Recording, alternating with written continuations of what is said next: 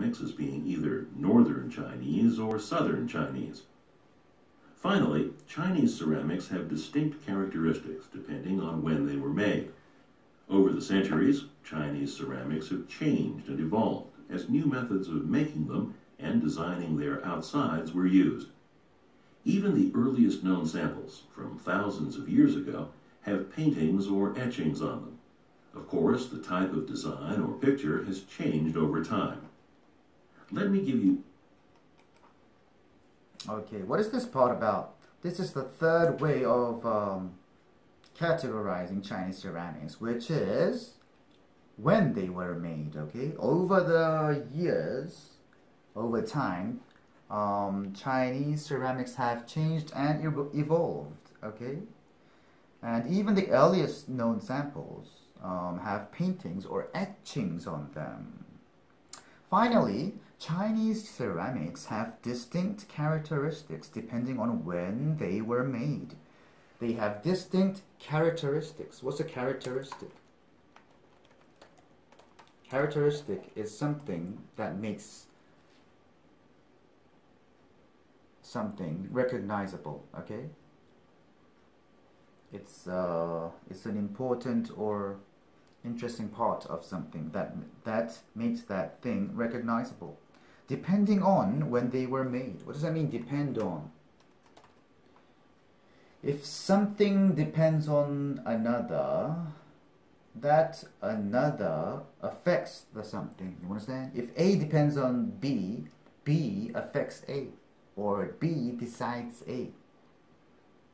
Over the centuries, Chinese ceramics have changed and evolved as new methods of making them and designing their outsides were used. Over the centuries. What does that mean? Over the centuries. It means during the centuries, all right? What is century? Century is 100 years. Cent means 100. There are 100 cents in $1 and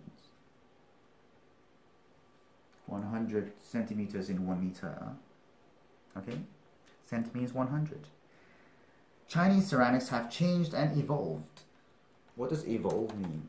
Evolve means to gradually change and develop into a new form, okay? A new shape. As new methods of making them and designing their outsides were used. As new methods. What's a method? Method is a way of doing something. You understand?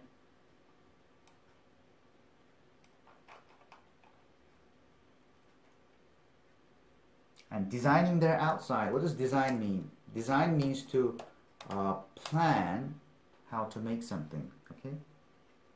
Designing their outsides were used. Even the earliest known samples from etchings on them. Even the earliest known samples. What's a sample?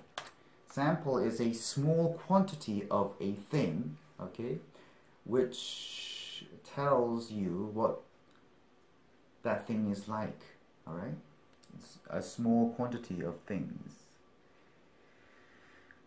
From thousands of years ago. Thousands of years ago means like 2,000 years ago, 3,000 years ago, 4,000 years ago, but not 10,000, okay? And not 1,000 either, okay? Have paintings or etchings on them. What is etching?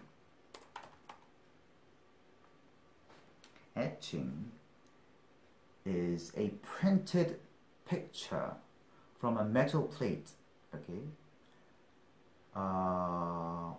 And that metal plate, a design or lines are cut off by acid or a sharp tool, okay?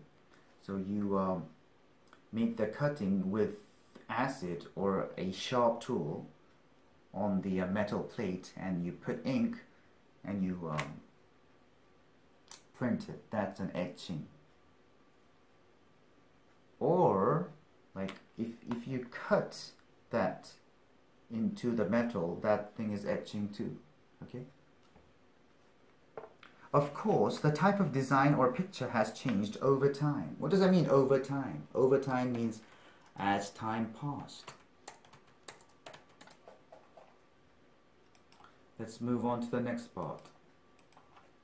Of course, the type of design or picture has changed over time. Let me give you some examples of how ceramics have changed over time. At first, most Chinese ceramics were low-fired earthenware. Later, craftsmen discovered methods for creating higher temperatures, so they began making stoneware. Then, during the 9th century, a method for making pure white porcelain was discovered. And speaking of color, it may sometimes be an indicator of where a Chinese ceramic comes from. A ceramic's color often depends on the material used. Thus, the color can help pinpoint a geographic location in China where a ceramic was made, since that region may have a certain type of clay or other pottery-making material. Okay, what was this part about? This is about how ceramics have changed over time. Okay, at first the Chinese ceramics were low-fired earthenware, and later craftsmen discovered methods for creating higher temperatures. Okay, so they began making stoneware, and then in the 9th century, a method for making pure white porcelain was discovered. And on top of that, the professor is talking about the color. Okay, the color of the clay indicates where the Chinese ceramic comes from. Okay, came from. Okay, because the color depends on the material used, and all the areas have different kinds of material. So the color depends on the color is decided by where the material was, where they got the material. You understand? Let me give you some examples of how ceramics have changed over time. At first, most Chinese ceramics were low-fired earthenware. Later, craftsmen discovered methods for creating higher temperatures, so they began making stoneware. Later, craftsman, what's that? Craftsman is a person who has very high quality skill to make things with their hands. Okay? Discovered methods for creating higher temperatures, so they began making stoneware. Then, during the 9th century, a method for making pure white porcelain was discovered. During the 9th century. When is the 9th century? It's 800 something, you understand? When is the 1st century? 1st century is from year 1 to year 100. Second century is when? From 101 to 200. Do you understand? So 9th century is 800 something. A method for making pure white porcelain. What does pure mean? Oh my goodness. Pure means something which is not mixed by anything else. Okay. White porcelain was discovered. And speaking of color, what does that mean? Speaking of color, that means to speak of color. Okay. If I talk about the color, okay. When I talk about the color, it may sometimes be an indicator of where a Chinese ceramic comes from. It may sometimes be an indicator. What does indicator mean? What does indicate mean? Indicate means to show something. Indicator is something that shows something. Okay? A ceramic's color often depends on the material used. Thus, the color can help pinpoint a geographic location in China where a ceramic was made, since that region may have a certain type of clay or other pottery making material. Okay? Thus, the color can help pinpoint. What does that mean? Pinpoint means to find the exact location, okay? Or show the exact location. It's like pointing with a pin, okay? It's that accurate. pinpoint a geographic location in China where a ceramic was made, since that region may have, what does that mean, since? Since is the same as because, okay? Since that region may have a certain type of clay or other pottery making material. You get that? Let's move on to the questions.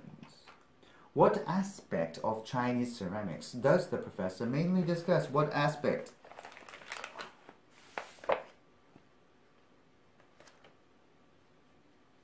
He's talking about how they are categorized, right? The temperature, what else? The location, okay? Where it comes from, and when they were made, okay? What aspect of Chinese ceramics? So the manner in which they are categorized. The manner, what is manner? Manner is the way in which they are categorized.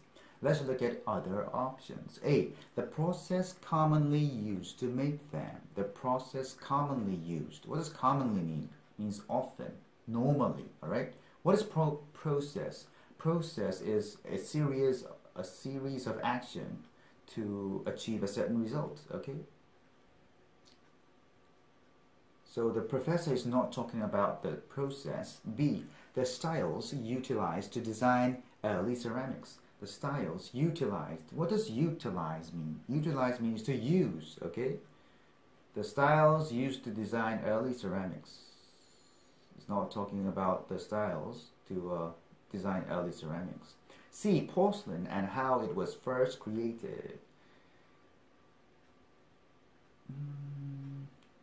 The professor talked about the porcelain, but this was not the main topic, okay? And how it was first created, okay? He talked about the craftsman discovering a way of making porcelain. When was that? 9th century? Yeah, 9th century. In the lecture, the professor describes a number of facts about Chinese ceramics. Indicate whether each of the following is a fact about Chinese ceramics. Fact or not a fact. Was used exclusively by the upper classes. What does exclusive mean? It means only by someone and not by anyone else. Okay, exclusive means that. So it was not, right? Because all classes of people can afford it. So it's not a fact. Has existed longer than any other ceramics industry in the world.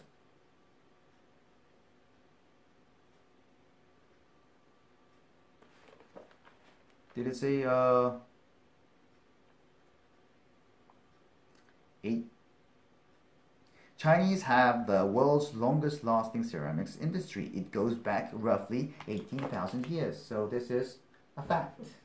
Can be divided into ceramics from 2 separate regions. Yeah. What is the region? The 2 regions, the northern and the southern. And what is the standard for dividing them? It's the Yellow River and the Yangtze River. So this is a fact. 4 was first created by making pots fired at very high temperatures. First they made earthenwares which were fired at low temperatures. So this is not a fact. You get that?